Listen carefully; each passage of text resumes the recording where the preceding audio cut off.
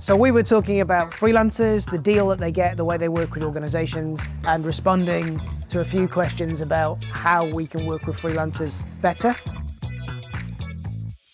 I guess I'd take away Hannah Sanders' statement at the end, which was all about humanity and working better together, conceiving that our strength is in our connections and our collaborations. I think that's a really important human message actually at this particular time, because the world's a difficult place.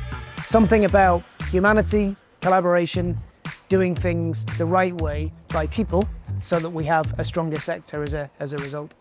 There's a real chance here for a new mayor and their team coming in later this year to make their mark on the lives of people in this region in real tangible terms, through things that change their health outcomes, change their learning outcomes, change their sense of place and pride, or embed that and grow that, and also grow an industry that has the real potential to thrive.